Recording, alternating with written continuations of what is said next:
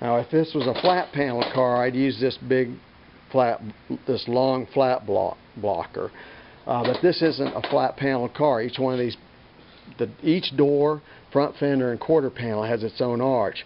So if I set a straight edge against there, at either end I'd be able to measure about 1/8 of an inch. That's the arch of the door, of each door and quarter panel and fender.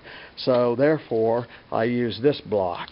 This is a 9-inch block, and it works well for this situation. And if I was sanding to get the guide coat off, I'd be doing it wrong.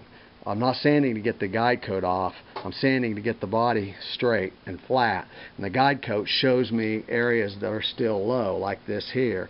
This little area right here between this back edge of this door and the rest of the door is a little low. So I just keep my block flat. I don't try to get in there to sand the primer out. I just keep on getting the door straight by keeping my block flat and sanding with the block flat on the door. And eventually I will get that down to where it's smooth. That is, if I've got my metal work right, and I pretty much got it right on this car, so I got a good foundation that allowed me to, I've sanded this back quarter panel, and that allowed me to get it nice and flat.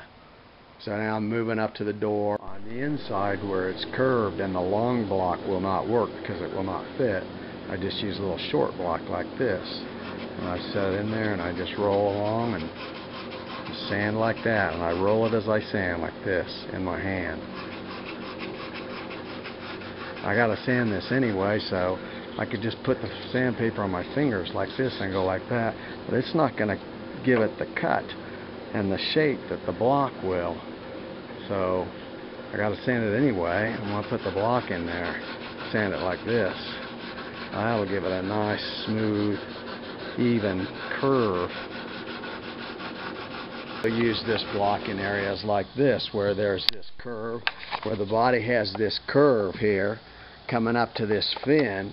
So this block works well, and I used it in here, again rolling it as I went along while I sanded. And then again here down by the wheelhouse, this rear wheelhouse, again this curve, I use this block, rolling it to make this curve here that comes out to this lip. Well, I also have these other, these are Hutchins blocks that I use. Depending on the curve of the area, you can see how this one is.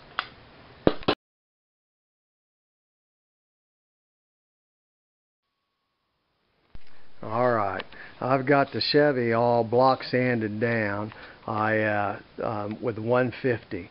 So it's the first major block sanding after doing the metal and body work that the car's received. And I wanted to do it on the car. I wanted to do the block sanding with all the panels assembled so that I could just block across the panels with a block, so that they'd all have the nice, same smooth, even surface as I sanded. Now, these doors, as I had said earlier, have an arch to them, and the fenders and the quarter panels. Every panel on this car has an arch. So it's not like later cars in the 60s and on where the sides were just a flat slab side. So don't need to block sand all the panels together for every stage of block sanding, but I wanted to have it for this first one. Okay, now I got it guide coated, and while I primed it, that made it nice, the surface nice and glossy. And while it was glossy, I was able to look down the sides of it to see how it would look when it was painted, because that gloss let me see any waves or dings or nicks or things that may have been missed. And I was real happy with it. It looked real good. And so now with a guide coat on it, I'm just going to leave it alone and not touch it for a few days, and just let it dry and work on other things. And then once it's dried up a little bit, we can take that front clip off and the doors and the trunk off and paint it all in individual pieces.